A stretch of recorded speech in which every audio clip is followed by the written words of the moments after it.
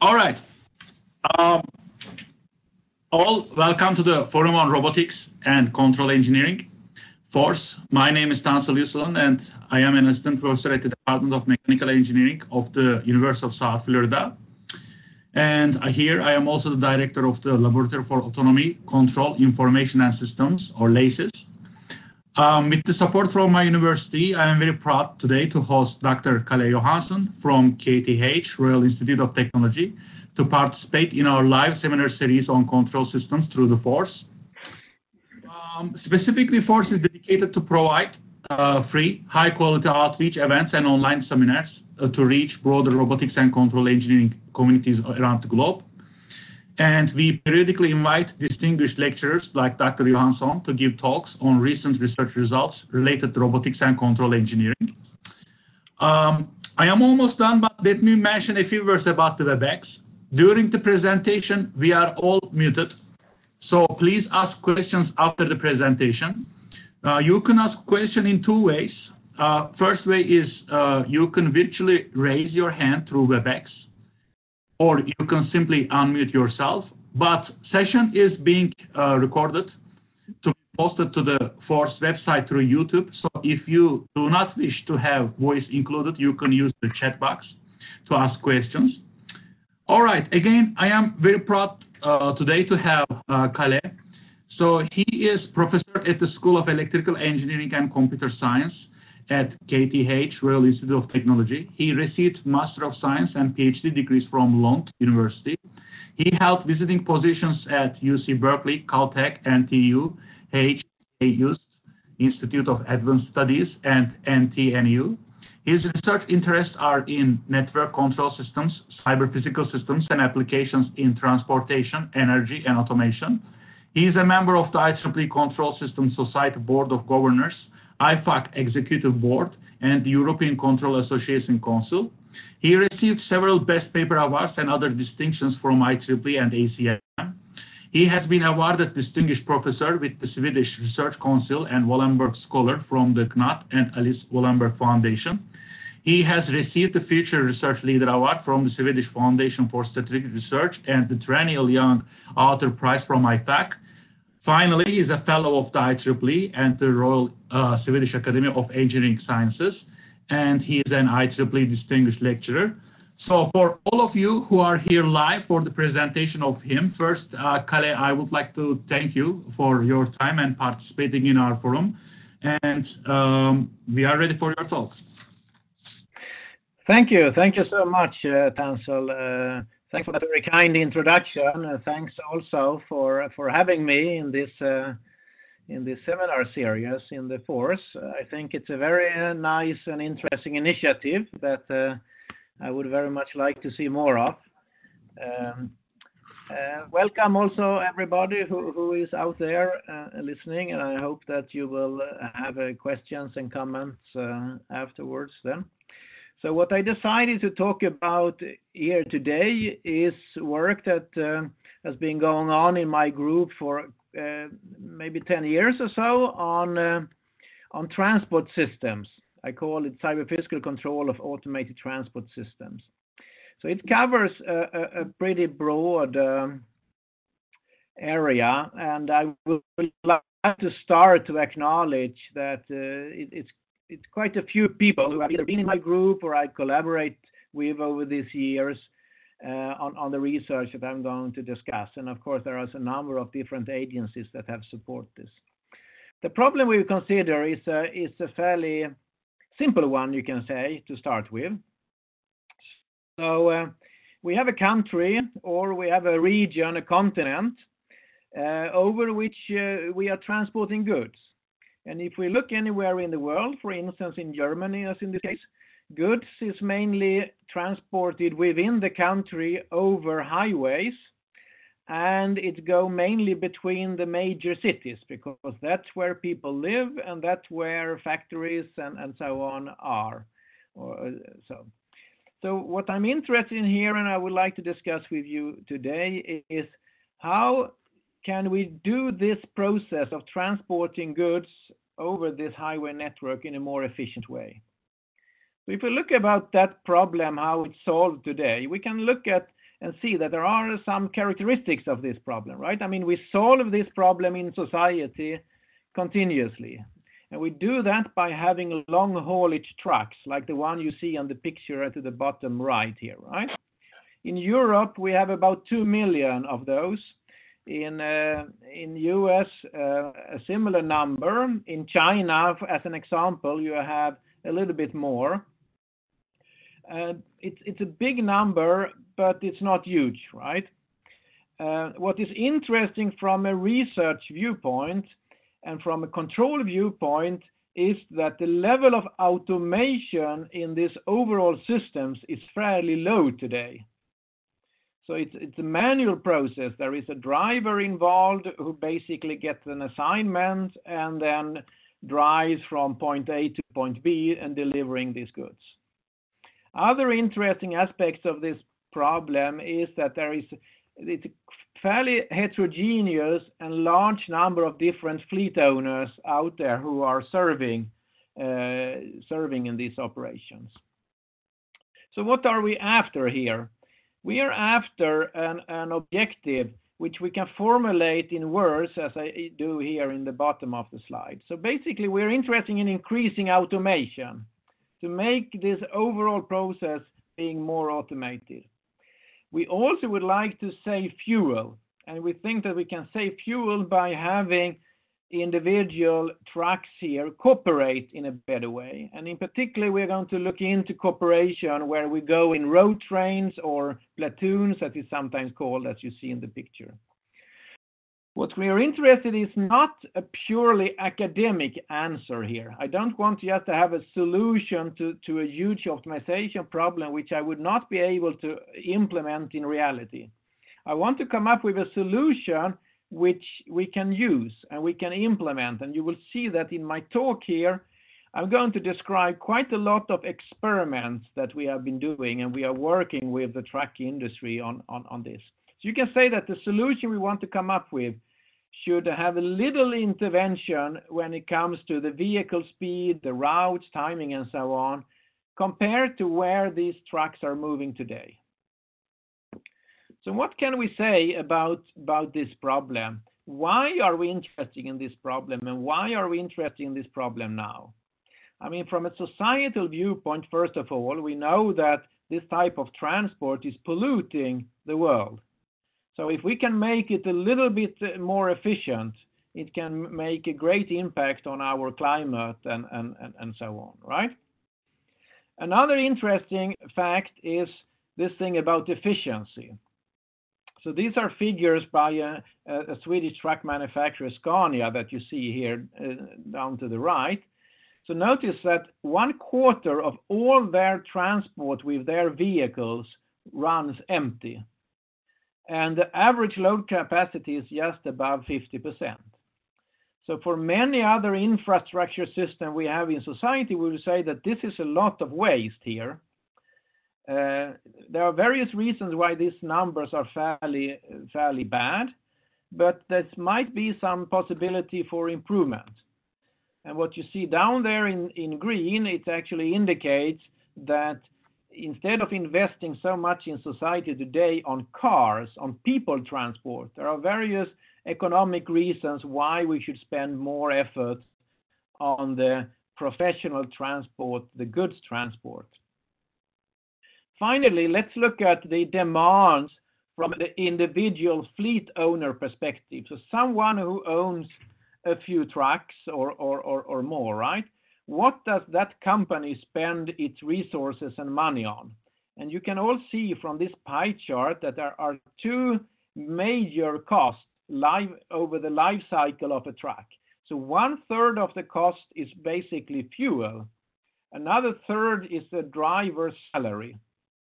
So we can see now from what I formulated on previous slide that targeting fuel and automation might be an interesting and very economically important aspect of this problem. So what is the technology around? Why are we studying this now? And I don't think for this audience here, I guess most of you are engineers, you know what's going on, right? We have completely new type of real-time traffic information available today. If we look at a modern truck, it is a quite sophisticated type of mobile computing sensor systems moving there, right? A truck today, you will have camera on board, you have radars on board, you can communicate with other vehicles, with the infrastructure. You have basically a high-end PC computing capability on board and so on. So you can do a lot of interesting stuff. There's new ways of propelling the vehicles forward. Today, it's mainly diesel, also fossil fuel, but in the future, there will be like electric and so on, but still we need to make it more efficient. Another technology that's been around for a while is this now vehicle platooning and other types of automating the driving. And this is something we will talk much more about here. But if we just first look at the system that we have been developing, so let's look at a short movie. So say that we are back in Germany, we have 4 cities, and we have 2 transport missions that is happening between these 4 cities.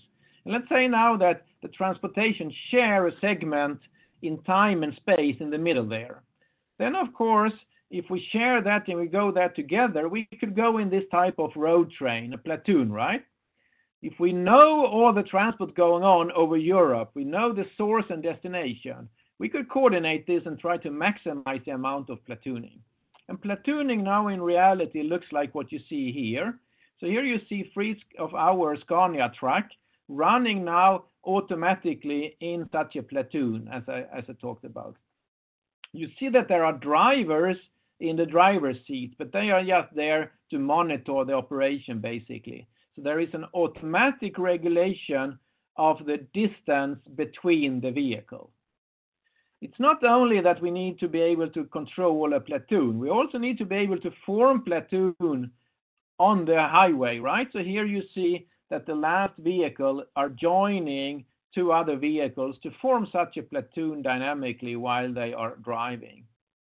There are also other things that we have to be prepared with. Of course, there will be other vehicles driving on the highway, like this human-driven car now, and that human-driven car decide, I want to sneak in here for some reason, maybe that you want to leave the highway or so. Then, as you just saw, the platoon automatically split and give space for that vehicle. When the human decide to leave the platoon again, the platoon then reduce the distance automatically and so on. Of course, there could also be so that something is happening here on the road, so the first vehicle maybe needs to do an emergency braking, and in that case, all the vehicle needs to brake instantaneously.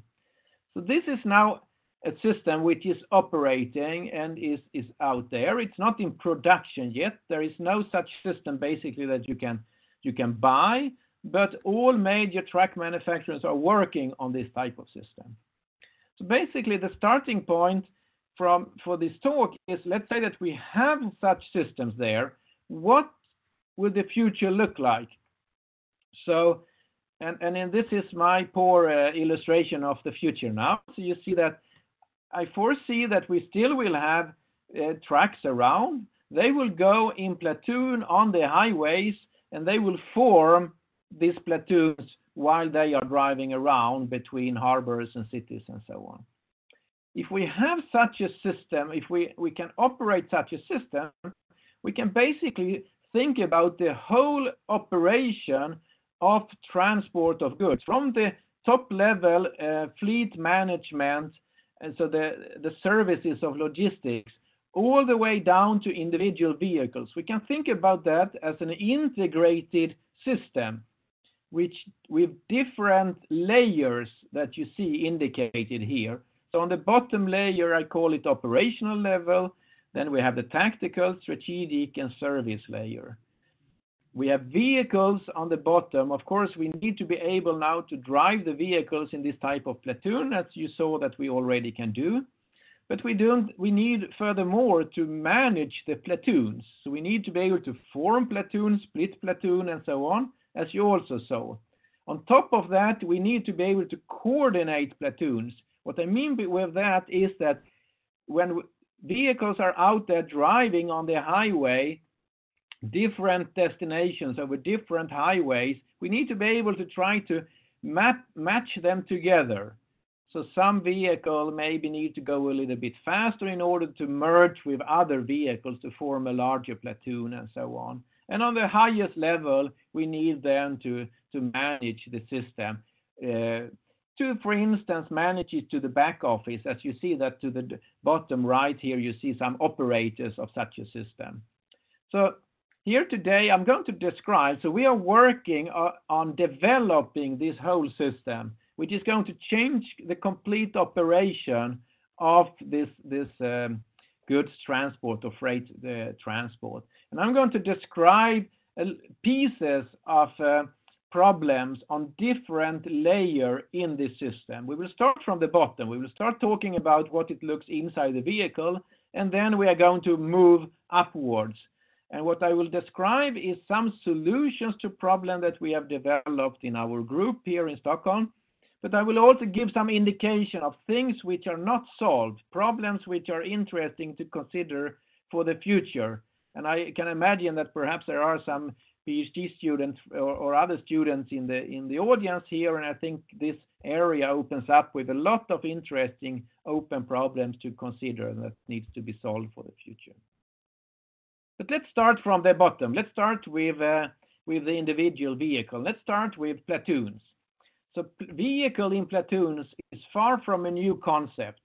As you see here, it's from a paper which is more than 50 years old by two giants in our field of control, Professor Bill Levin and Mike Athans. And they were thinking in the 60s about this, that if we could drive vehicle in a platoon, we could think about them as a string of moving masses. And then one can reason about how to control that and so on. A lot of theory have been built around this type of concept. If we look from a practical viewpoint, one of the key results that were developed in California, and for a long time this project was led by Professor Praveen Baraya from UC Berkeley. So they were thinking about at the time that we should drive more cars tightly together on the highway, because then we can get basically more people being transported by these cars. So they thought about the vehicles integrated into the roadside system. And they made a fantastic demonstration in the late 90s in San Diego that you see a picture of here. Since then, a lot of other things has been done and so on. And now, what I will talk about here is this idea about doing platooning, not for cars, but for trucks. And we are very fortunate in Sweden that we have two truck manufacturers here, Scania and Volvo. And we are having collaboration with both of them on exactly this topic that I will talk about here.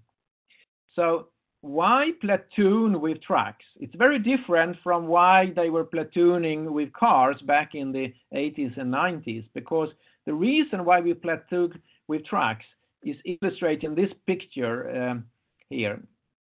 So you see the color in this picture indicates the air pressure that is putting pressure on the two trucks here. And as you see in the picture, when we move the second truck closer to the first truck, the air pressure is reduced on the second truck. The consequence of that air pressure reduction is that the air drag is being reduced then for the second truck. If we now have in this plot the relative distance on the x-axis between the vehicle and the platoon, and then the air drag reduction on the y-axis. You see that for the second and third truck, if they are 10 or 20 meters behind the first vehicle, we have an air drag reduction about 40 to 50%. So such large air drag reduction gives us a fuel reduction which is significant. It can be a fuel reduction for something like 5, 10, 20%. Depends now experiments and so on, which literature you read. In our experiment we have done here, it's nominal, it's typically 10%.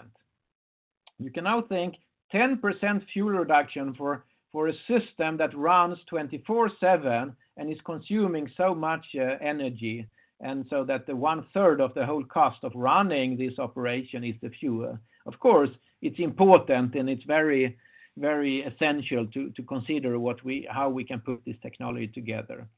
But on the other hand, running a truck behind another truck just 10 meter or 20 meter behind, we need automation. We cannot ask a human being to manually operate a vehicle so close to another vehicle. So there needs to be automation.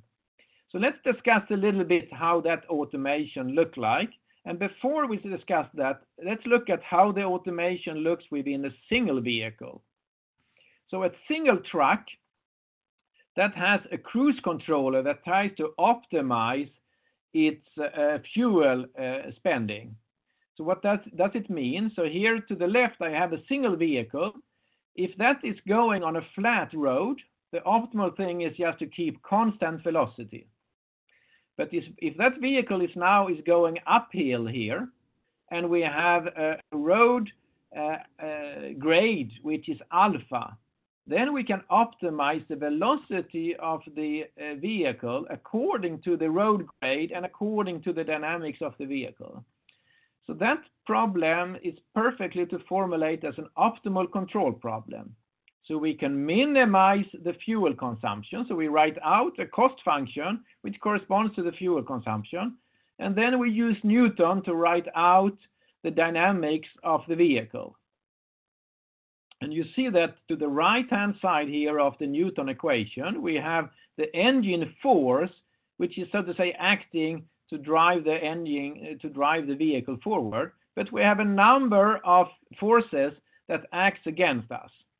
And we have the air drag we talked about before, which typically depend as the velocity to the power of 2 or something like that.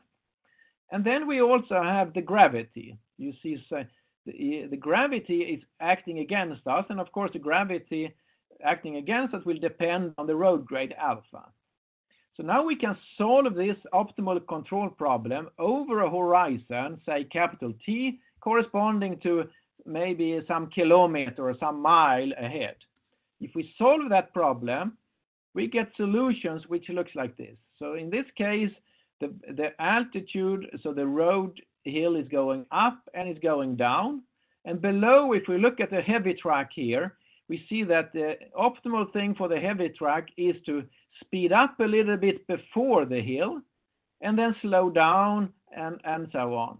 And then before going downhill, we slow down before the downhill, and then we speed up while we are coasting and so on. So this is the optimal way to drive the trucks. In the truck we are working with here, we developed this technology quite more than 10 years ago, and this is implemented in production now. And what I would like to go next is that if we now have this type of intelligence for how we drive an individual truck, how do you now put this together in a multiple truck? How do we do it if we have, so to say, what does the system look like there? So before we go to the multiple truck, let's look into the control system architecture inside a single truck. So here I have listed the sensors to the left. They sit on a communication bus. They send information to controllers here in the middle. The controllers compute actuation command, which goes to the actuators here to the left. That's the structure of the controller. We are talking about now the cruise controllers. So notice now that independent of if we are looking at the standard cruise controller, an adaptive, a more advanced cruise controller, or a platooning cruise controller, or collaborative adaptive cruise control, as it's sometimes called, they are acting here, so to say, as a piece of code inside the controller in the truck in a similar way. So we don't change the overall architecture of the system. We change here basically the control algorithms. The person who now decide which controller I should run is the driver, and you see that there is a switch here. So the driver is always in command here of what type of cruise control that he or she wants to drive. Notice that it's not just the velocity that we need to set for the system here. Of course, we also need to automatically brake. So we have a brake management system we need to regulate, and we need to set the gear. So there is a gear management system. But that is basically the controller, the control signals that we are setting here. So if we now run in this CACC mode, so we are running in a platooning mode, then we have a number of vehicles that goes together like you have seen now a couple of times. How do they exchange information? So they exchange information in two ways. First of all, as you see here, the second vehicle gets some information directly from the first vehicle through its sensor. So the second vehicle have a radar which is measure the distance to the vehicle ahead. So it measures and get that information about the distance and the velocity.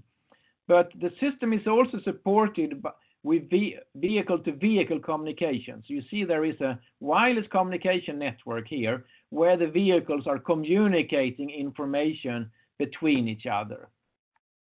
So this is how it works. So let's spend a little bit of time now thinking about how do we actually in reality control the distance between the vehicle, because you saw that it was so important that this distance is small. But it's of course also very important that we don't run into each other. So how is this problem solved? And as I said earlier, this is an old control problem, typically solved with a distributed control strategy. One have to be careful because we can get instability in the system here, something called string instability. Well, we have to deal with that. And there is a lot of work in this domain for those of you who are interested in studying more. I won't go into the detail of the literature and discuss all the different versions. I would like to start showing experiments. So let's go back a few years to a sequence of experiments we run over several weeks in Stockholm or outside Stockholm. You see, we are here in Northern Europe. We are at the highway west of Stockholm, 45-kilometer stretch, and we were going back and forth there with this vehicle platoon, as you see in the picture here, with 3 trucks. You see the altitude here of the road, so it goes a little bit up and down, but nothing extreme. So here we run our system now. You see on the bottom left the type of distributed controller that we used. So just along the line of what I just described. So we have a vehicle controller for each vehicle, regulating the velocity of each vehicle, but then it communicates with the controller of the vehicle in the next vehicle, etc. Right?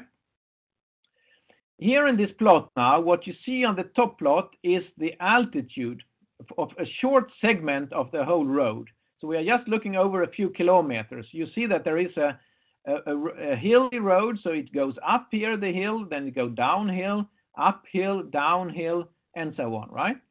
The second plot shows the speed, so the velocity of the first vehicles. So the first vehicle, the blue line here, you see that when we are going downhill, for instance, the second vehicle is speeding up. So these are heavy vehicles, right? So they gain speed when they are going downhill. When they're going uphill now, they lose speed, and they might not be able to keep the nominal speed because they are so heavy. And then this repeats itself in the red line. Below there, you see the distance between the vehicle. You see the torque generated by the 2 engines here, and you see the braking force. And what you can notice now when you study the second vehicle, the vehicle that is now supposed to follow the first vehicle on some constant distance, you can see here that it's not doing well, the controller that we have. You can notice that this segment that I have encircled, notice that we are going downhill. The first vehicle, the blue, is coasting and it's increasing speed. But what is the second vehicle doing? The speed of the second vehicle seems to be oscillating here. When it's oscillating like that, what happens? The distance to the vehicle in front is also oscillating. It's oscillating so much so that you see that the second vehicle even have to brake a few times while it's going downhill. So braking means now that we are losing energy in the second vehicle. We are burning energy, and that is very bad, right? Because we want to go in platoon in order to save energy, but here we are losing energy. So when we saw that this was happening, of course, it doesn't happen always, this type of phenomena, but sometimes this type of thing happen. We start to ask ourselves, is this now due to that we have this hilly road, or is it due to that we have a certain spacing policy which is not good or so? So we were thinking, and we have been thinking about these questions, and I'm going to show you some interpretation of what is going on here, just to see how one can think about the regulation of the distances between the vehicle. And let's do that with a very simple example first. So let's say that I have a single vehicle here. It goes on a flat road, and then it starts going uphill. Let's say that this single vehicle wants to keep a constant velocity, but that vehicle will never know exactly where the uphill comes. So when the uphill comes, there will be a disturbance in the velocity for that vehicle. So if I now plot that velocity, you see what's going to happen is that we will keep that velocity until that disturbance is hitting out, and then the velocity drops, and then it's back again if we have a strong vehicle. So of course, that disturbance that happens now, we can plot that as we usually do over time. But we can also plot it over space, as I do to the right. And of course, it looks similar in both these pictures. Let's say now that I put a platoon there, and that the second and third vehicle try to regulate its distance to the vehicle ahead to keep it constant to D. So if you think about what is now happening when that disturbance hits the first vehicle, what will happen with the next vehicle if they are able to perfectly regulate the distance D to that vehicle ahead? Of course, that will mean that if a disturbance hits the first vehicle, the disturbance is going to propagate instantaneously to the other two vehicles. So if we plot that in a diagram, how the disturbance look now for all the vehicle in this platoon, theoretically, it will look like to the left here. So all the vehicle, we have the same disturbance happening instantaneously. If we plot it in space instead, we will have the picture to the left. So the disturbance hit first the vehicle, which was here, right? But the second vehicle, it hits at this point in space, and so on. So think now that you propagate this picture forward, right? You animate the platoon forward. Of course, next now, the second vehicle is going to hit the same disturbance. And then the third vehicle is going to hit the same disturbance, and so on. So you see that in this type of system, there might be a propagation of disturbances that is hitting us consequently, which gives us some problems. So this was the reason. This could be a consequence of regulating the distance. So let's think now about that we regulate something else. So we can regulate on something usually called the headway, which is this quantity, which depends on the velocity of the vehicle. Then we get different shapes of these curves. We can also regulate on the time gap, so a delta t. So you can think about that if we have a suitable time gap, we can actually get completely the opposite picture of what we had previously. So we can make sure now that the disturbances in some sense are being synchronized to one point in space.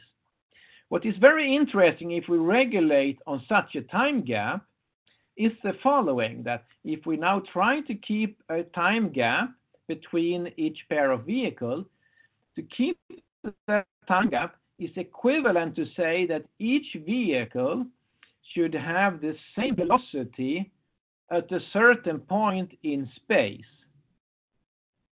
So if a vehicle in this platoon have the same velocity as the previous vehicle in space, that gives a very nice separation of the control objective here, because it suggests that we should not solve the control problem on a single layer, but it's kind of it's a cascade control problem, right?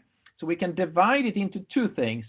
So we should make sure that every vehicle have the same reference in space as the other vehicle. And then every vehicle should try to regulate its time gap to the vehicle ahead. And if we draw this in a block diagram, we get something like this. So we have a reference that we should keep to the vehicle controller here, which and then locally we now keep the time gap to the vehicle ahead. So this idea, one can argue mathematically also why this is good, and we have been developing a theory which extends the classical theory of string stability by the group of Professor Hedrick in Berkeley and many others work on. And for those of you who are familiar with this theory, you see that one can extend the concept of string stability to what we call here disturbance string stability, that now capture this type of stabilities in such a system. One can now design controllers which are suitable to actually generate string stable controllers in this precise sense. I won't have time here to go into the detail of this theory, but I just would give you some flavor of it. If anyone is interested, we of course have a number of papers. Particularly this one is with Bart Besselink in the TAC a couple of years ago. But it basically then suggests, as I said earlier, that we can separate the controller into the structure controller, and we can generate now a string stable system, and we can, for instance, regulate in each controller on a quantity, an error quantity, which I call small delta here. And small delta include now both the time gap to the vehicle ahead, capital delta, and the error with which we are able to keep this reference velocity. And what we can show is that if we regulate on this small delta in every vehicle, then if that is kept small now for each vehicle locally, then the overall platoon would globally be stable in the sense that I'm talking about here. So let's go back now to our experiments and let's look at how this works. So now I've changed the control architecture compared to what I showed you before, right? On the lower layer, it's similar. We still have vehicle controllers there, right? But I introduced a platoon coordinator and I introduced a road database up here. So what is the major changes I have made? I have said that I assume that I know the road grade. This I assume that someone is giving me this, a database or so, an intelligent map that provides me with this. And then I have this platoon coordinator, which now computes this common reference velocity for each of the vehicles. And if I now run the system over the same road segment as you saw previously, it's not a real experiment in this case, it's very detailed hi-fi simulations. But in this case, you see that we have now velocities of the vehicle that change over space, just according to this principle I introduced. In particular, you see that when we plot this over space, they actually overlap perfectly. Of course, over time, they will be different. And thanks to this, now we are able to have a safe platooning. We are always away from this minimum distance that we want to keep. And we are more fuel efficient than we would be in the previous case. Something which is very interesting now is to think about where should this platoon coordinator that I had here in the middle, where should that reside? So that is solving an optimization problem, finding what is the optimal reference velocity for the whole platoon. But where should that be? You can think about that should be in the leading vehicle, it should be in every vehicle, but it can also be in the infrastructure. So this makes something very interesting now when we think about infrastructure supported mobile system. So we are working now on the idea of actually computing this, for instance, in the edge cloud. So you can think about it as being computed in the cellular system and that the vehicles are connected to the cellular system here. Of course, if we now do that, it creates a lot of interesting challenges from a control viewpoint. And let me mention one here. So if we are controlling a system and we are moving in the infrastructure, we are controlling it from a base station, as you see here, then we need to have a way to do a handover of this control code when it goes from this computing unit in this base station to a new base station over here. And this, some of you might know from communication that there is something called a handover in regular communication that makes sure that we move with our regular mobile device from one location to another. Our connectivity is handed over from one base station to another. In this case, we need to move now real-time computing code, namely the control code that is operating this platoon.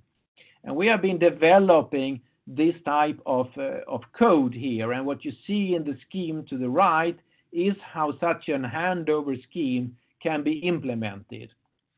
And so, but this makes it also very interesting to look for what is happening in the future now, because right these days 5G is being launched around in the world, and 5G provides much better possibility to do real-time control and setting up new connections quickly and do handover in a new way.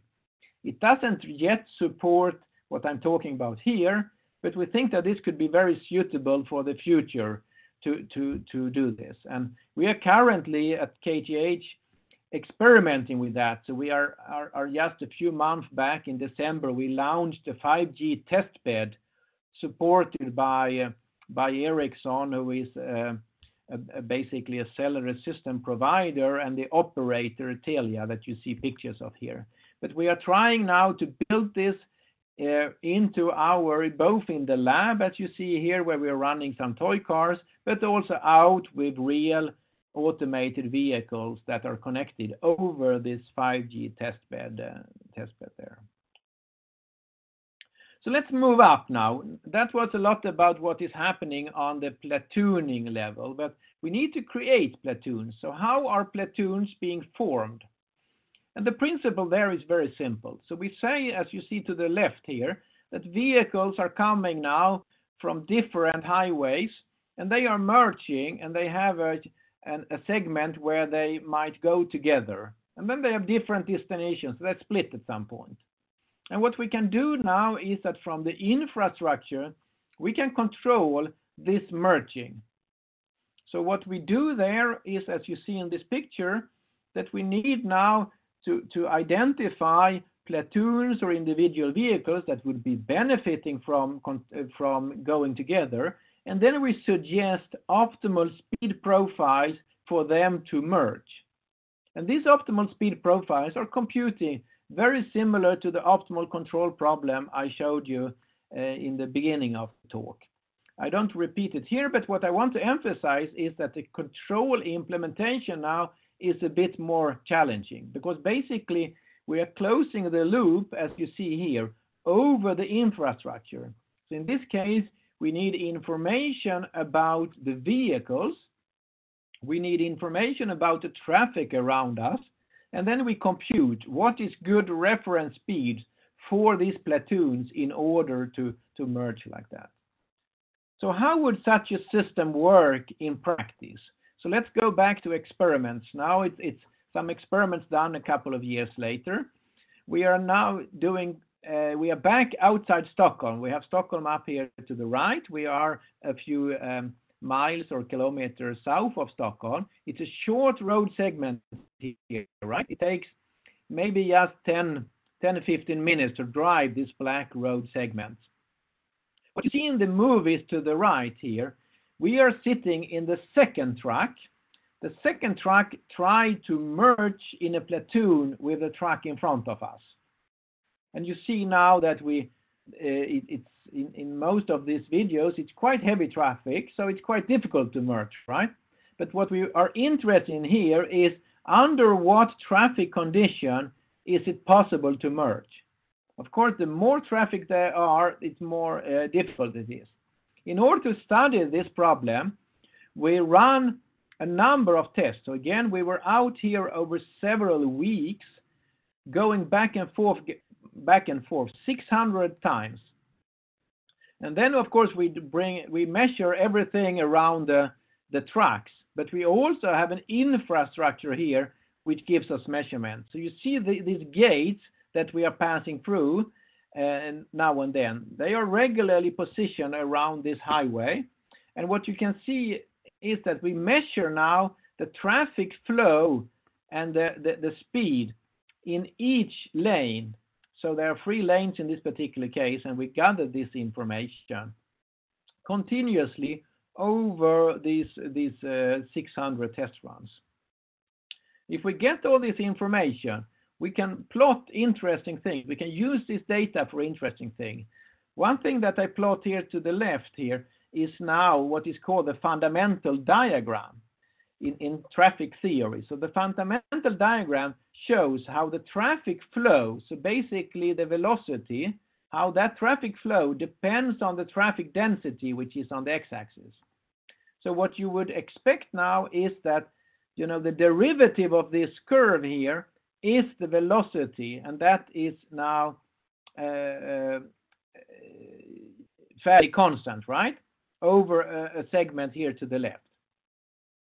But if the traffic density increases, you know, we can be all over in this plot. Of course, if there is a lot of vehicle around, the behavior will depend and be very complex, or there could be accidents and so on that generate this data.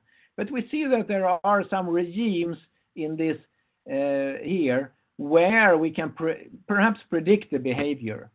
And this we have been doing. We have been looking into how to predict, for instance, the time it takes to merge. So over segments when we have light traffic, medium traffic, heavy traffic, we can estimate now the time it takes to merge. We can use this information to predict for individual vehicles if they will be able to merge or not, or how long time it will take to merge. So we can now find also optimal strategies for merging a platoon, even if there is some traffic. If there is heavy traffic, we probably should not run a platoon because it's too complex. But in light traffic, we could improve now by this. Something very interesting we discovered during our experiment you see here now in this video. Because sometimes there is a driver there that doesn't want to pass us. We call this the persistent driver phenomena. So you see that most drivers, most cars go faster than the trucks. They pass us to the left, but that driver sticks there. So this is very interesting, I think, for control engineers in general to deal with this. Basically, this persistent driver, you know, influence the capability or the operation of our system, and we need to better understand such behavior. Today, we don't have a solution to this, but we have an idea about how I can actually try to understand the decision that drivers are making and under what circumstances we could predict this and what circumstances we cannot. And it goes into different direction than most of this talk. It goes into more cognitive science and so on. So let's now move further up and towards the end of this talk about a couple of other issues. So one is, imagine that we have a lot of platoons around out on the highway, as you see here. How is that going to influence highway traffic? And a very interesting thing to think about is what you see here in the middle of this plot. You see a highway with a lot of cars and a few platoons. The platoons are going slower, so the platoons are somehow blocking the capacity or changing the capacity of the highway. So this capacity change of the highway, we can actually think about utilizing that. We can model the traffic flow and the influence of the platoons by using models that have been developed in the literature before. We can modify this model to take into account such platoons. What we can do more now is that imagine that you have a highway, a stretch of a highway in front of you. We have our platoon of vehicles that we can control here. Then for each segment in front of us here, we have some density of traffic. And more yellow means higher density. So we have, in this case, some traffic jam in front of us.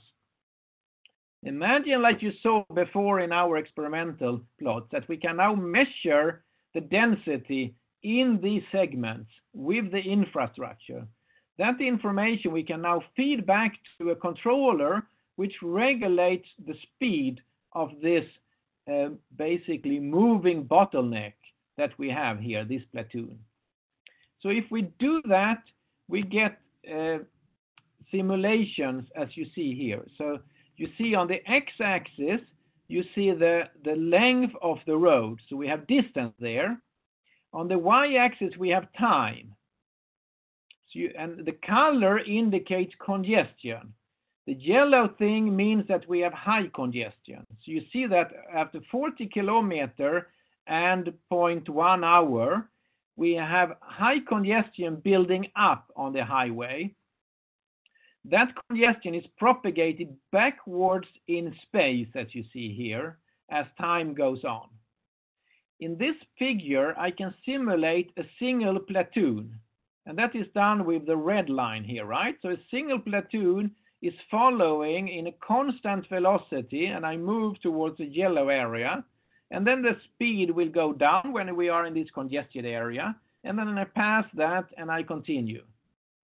So this is a platoon now without any control. What we can do is that we can regulate this platoon, so we can let it go slower. If we let it go slower, you see what happens. So if we let it go slower, notice that the congested area is much smaller in the right plot compared to the left plot. So by letting that go slower, we let other vehicle now actually delay a little bit. They also go slower than they did previously, but the congested area is being reduced. And that have a number of benefits to reduce the congested area, as you can imagine. And we can regulate it in this way. Let's talk a little bit about the top level now in the last couple of minutes, just to give you an idea about what we call the platoon matching problem. So the platoon matching problem was that we have a number of transport assignments here, vehicle going between different cities, and we want as much platooning as possible happening around the road. So how can we solve that optimization problem? It can be solved in a number of different ways. Here is one of our proposals. So we can think about that we have some leaders like this blue vehicle, and we try to adjust the speed of the other vehicles so that they are forming platoons as they go along the road with that leader. So this one can reason in different ways of how that optimal speed adjustment should be made for this optimization and so on.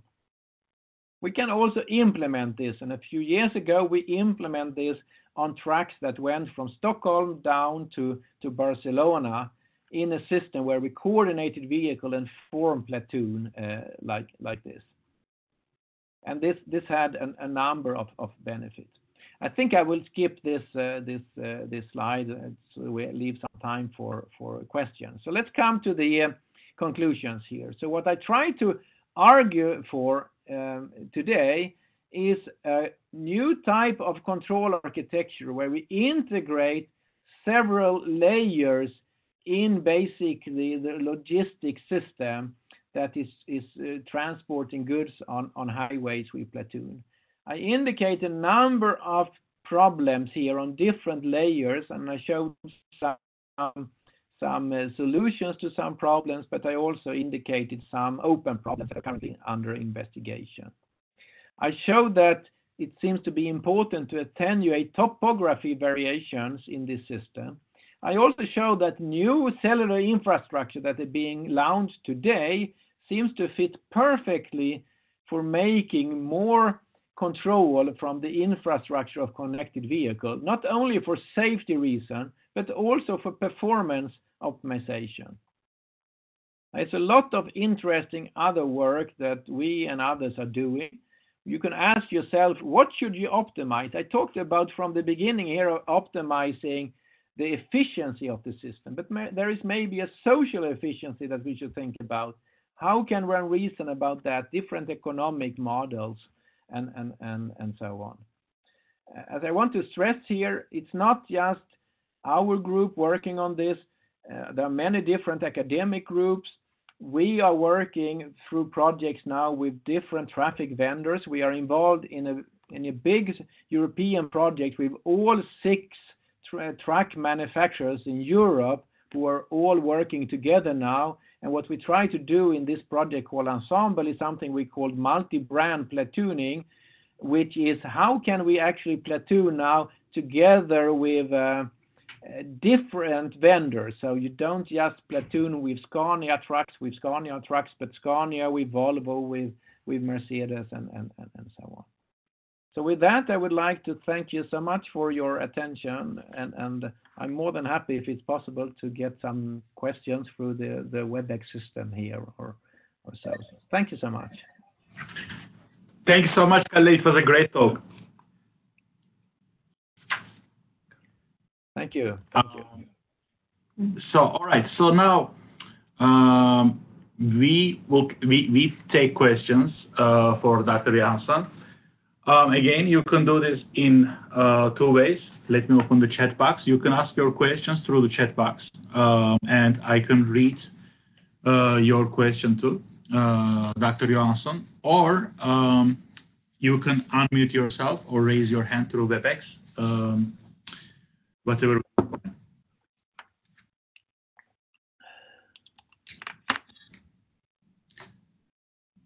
So, Karl, let me ask you this question. This is very interesting work. I mean, also I am familiar with your papers on this, and like anyone else. And there is a huge experimental support. Like, is this support coming from European Union or like Sweden? This is a very good question, Tansel, which it's good that you bring it up, because I want to stress this, that, as I said, we have been working on this for quite a number of years, and we worked from the very beginning, we worked tightly with this Scania, this truck manufacturer. So all the experiments that you have seen here, all these experiments have been done at test site or on the real highways with Scania engineers. So the student, the PhD students, either students who are employed by the company, we have this format in Sweden that they can be employed by Scania or Volvo, or they sit here with us and are employed. Their experiments, this huge campaign that I illustrate here, they have extra support then for having engineers helping them with implementing and executing these experiments.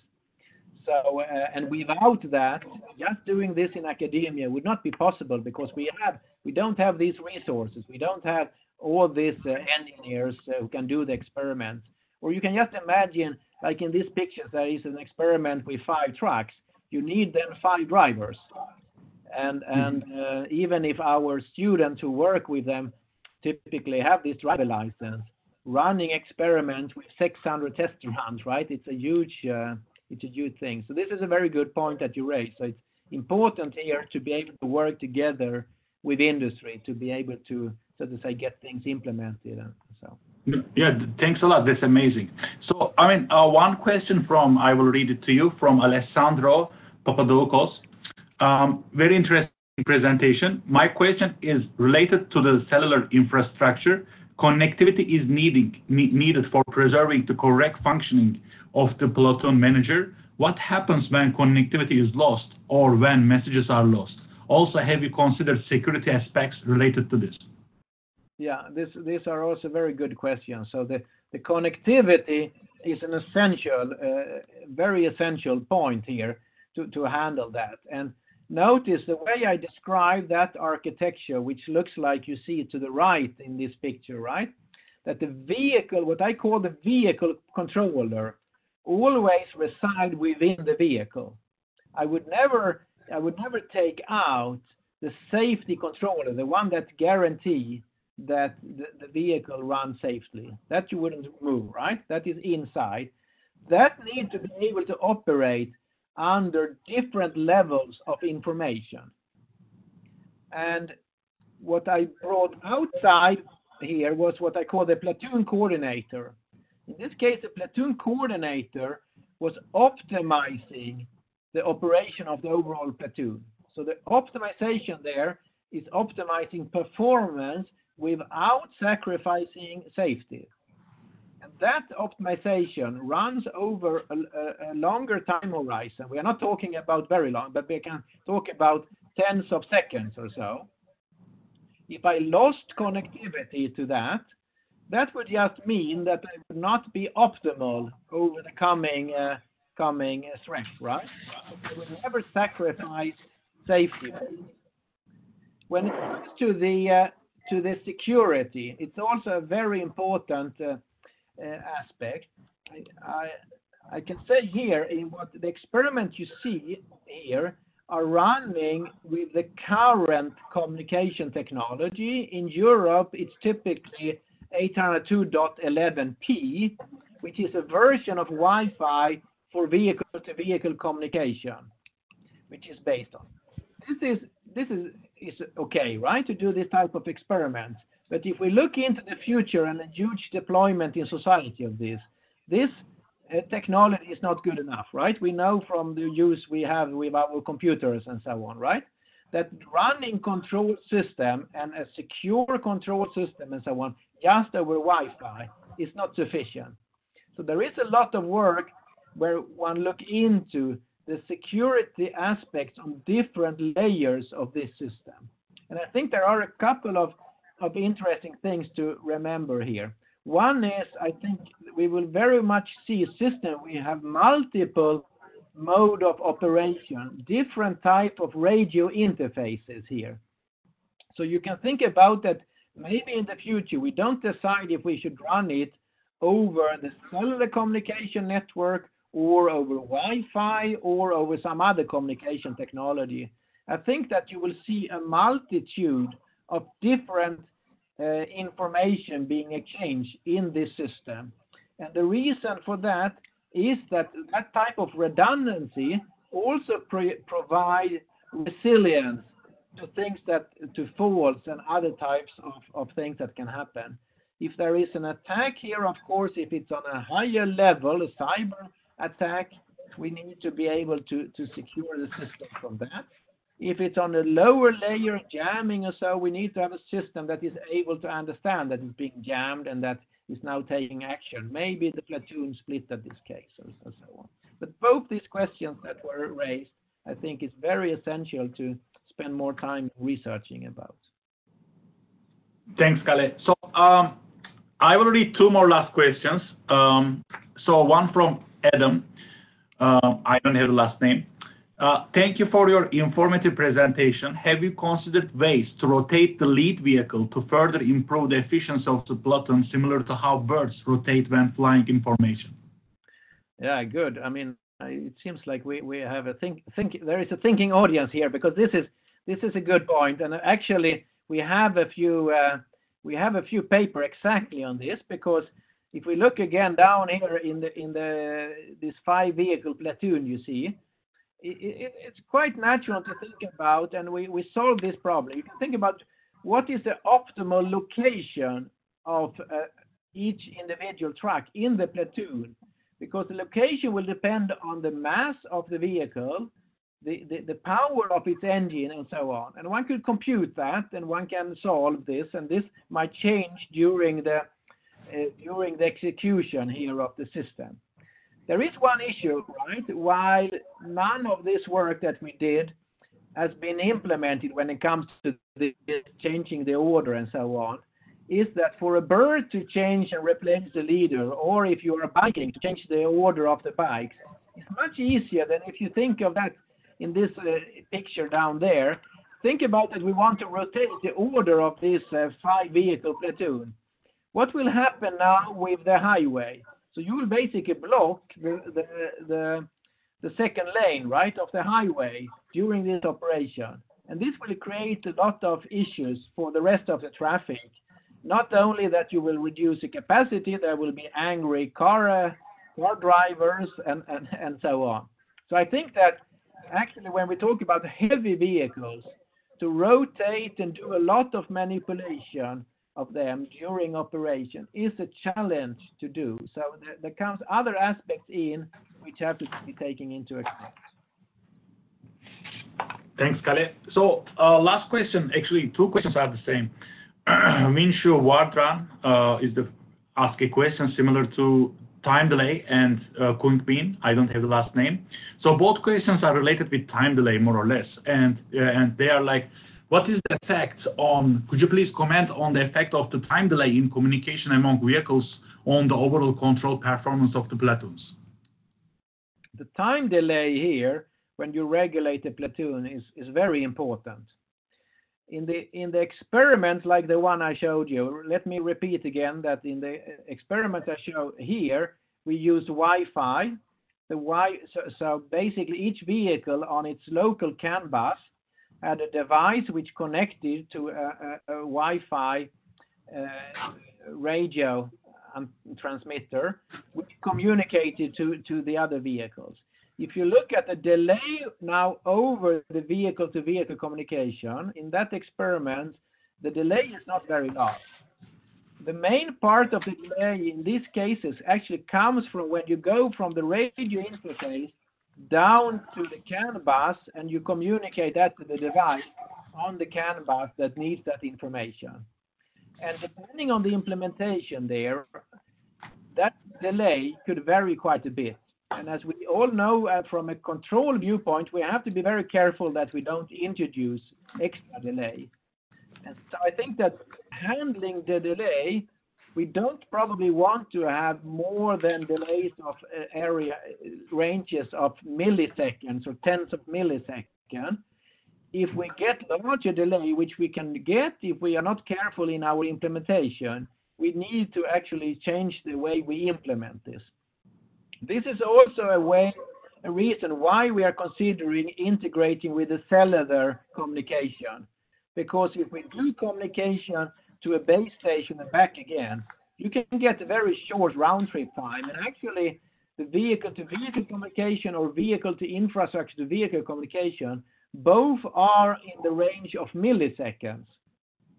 And that millisecond seems to be, you can do a lot of nice control when the delays is of that level. If you have larger delays, you might have to compensate that from the control viewpoint, and then it's a different type of problems one have to be very careful about.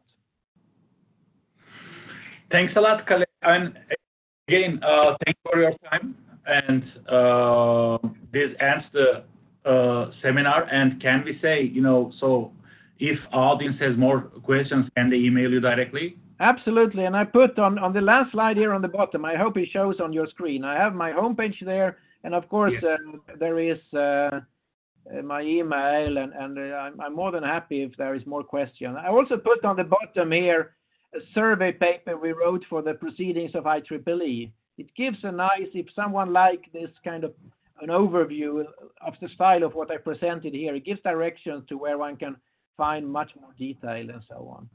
And thank you again, Tansel, for this, organizing this. It was a great pleasure to be part of this FoRCE seminar series. Thanks a lot. Thanks a lot, Kalle. It was a pleasure to have you as well. All right. Thanks, Kalle. Thanks, everyone. So we'll see you in the next seminar. Okay. Thank you. Bye-bye. Bye.